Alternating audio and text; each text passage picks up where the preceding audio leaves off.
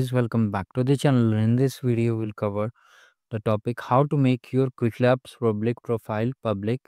So head over to the Cloud Skill Boost link, click on sign in case you have created your account. Click sign in with Google.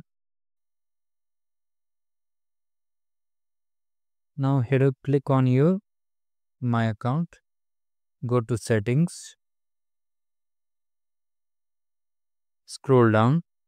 Here you can see public profile. Click on make public profile and click on update settings.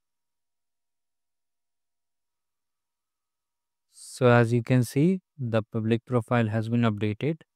Click over here and this is your public profile. All the batches will be listed here once you complete it. Thank you guys and have a great day. Do like, share and subscribe to the channel.